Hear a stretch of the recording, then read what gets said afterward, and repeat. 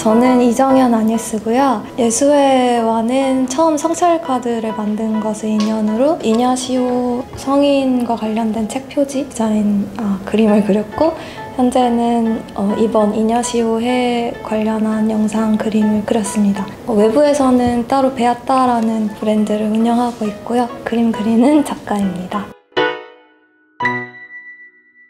처음에 그 영상을 만드신다는 의뢰를 받고 이제 앞에 나오신 다빈 선생님과 여러 신부님들과 의논을 하면서 동화적인 느낌? 그러니까 좀 따뜻한 색감? 편안한 그림체? 이런 거를 선호하신다는 말씀을 먼저 해주셨고, 저도 그런 식으로 그림을 그려왔기 때문에 그렇게 그림을 그리게 됐고, 그 다음에 이제 장면에 대한 의논을 하게 되었어요. 그래서 총 17개의 씬이 있는데 거기에서 그림을 편하게 그리기 위해서 아주 자세하게 이제 이런 1씬 보시면 이제 어떤 기사 옷을 입은 이냐시오 성인이 무릎을 꿇고 귀부인 여자에게 이제 손을 잡고 있다, 이런 식으로 굉장히 자세하게 그런 이야기들을 그렇게 글로 먼저 이야기를 했고요.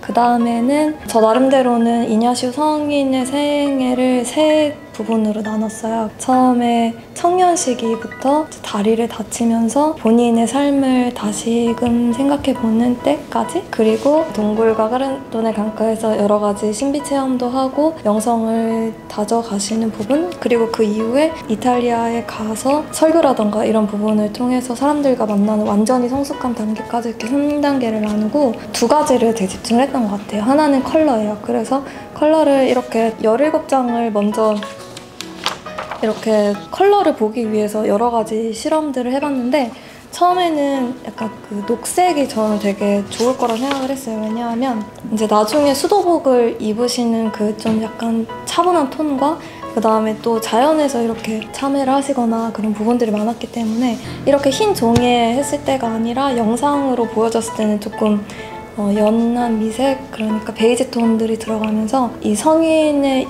인생 자체가 굉장히 열정적이었잖아요. 그래서 좀 더 진하고 센 거는 좀 주황색에서 빨간색까지 넘어가는 그 톤이 들어가면 좋겠다는 생각을 해서 그렇게 크게는 3톤이겠네요. 빛으로 표현된 아이보리 색감, 그리고 주황색 톤, 그 녹색 톤, 이렇게 3가지 컬러를 생각을 했고요. 이제 그림체에 대한 부분은 조금 더 다음에 더 자세히 설명을 드리겠습니다. 처음에 제가 참고했던 그림들이 옛날 중세시대 성경책 같은 거 보면 인물들을 되게 간단하게 선으로 그린 그런 그림들이 있거든요. 그래서 그런 거를 참고를 했고, 시대가 르네상스 시대여서 굉장히 화려하긴 하지만 그거를 현대인들이 보는 거기 때문에 그렇게 시각적으로 화려한 것을 단순화하는 것들에 대해서 고민을 많이 했던 것 같아요. 그래서 그 중세적인 곡선을 살리면서도 좀 현대적이면서 화려함을 담고 있는 거가 뭐할까 생각하면서 처음에 그렸던 작업이 이렇게 3개를 제일 처음 먼저 그렸었는데, 이런 보시다시피 르네상스 시대에 목장이 들어있는 부분도 그렇고, 또 빛이 많이 대비되는 부분들을 통해서 좀 생동감 있고 화려하면서도 디테일 부분은 정말 중요한 부분에는 좀 강조를 하되 요소들을 막 엄청나게 많이 넣지는 않고 그런 부분들을 좀 연구를 해왔었고요. 그리고 여기 육신에서 보이는 장면에서는 성인의 얼굴이 굉장히 자세하게 묘사가 돼 있어요. 영상으로 보시면 더 확실하게 보실 수 있을 것 같은데, 그러면서도 이 기사의 화려한 삶과 경건하게 기도를 하는 이 2가지 삶에서 고민을 하는 모습에서는 성인의 얼굴에만 완전히 부각을 해서 이 얼굴에서 고뇌의 흔적을 느끼되 다른 부분은 좀 편하게 뒤 배경으로 한 부분이 있고요. 마지막으로 말씀드릴 부분은 이 그림에서는 지금 이냐시오 성인이 좀 억울한 상황에 처한 상태거든요. 그래서 본인이 한 행동이 좀 더 과하게 평가를 받고 현재 있는 곳에서 쫓겨나고 있는 상황인데, 그럴 때 이런 결백을 주장하기 위해서 뒤에 빛을 이렇게 세게 주면서 그런 효과를 좀 주고, 다른 건축적인 양식을 살짝만 가미를 해서 그 시대상을 보여주면서도 현대적으로 표현을 하려고 노력을 했고, 또 보시면 이 프란치스코의 수도에서 잠시 이제 허가를 받는 상황인데 그 수도복에서 오는 밝기의 차이를 통해서도 그런 차이를 보여주려고 했습니다.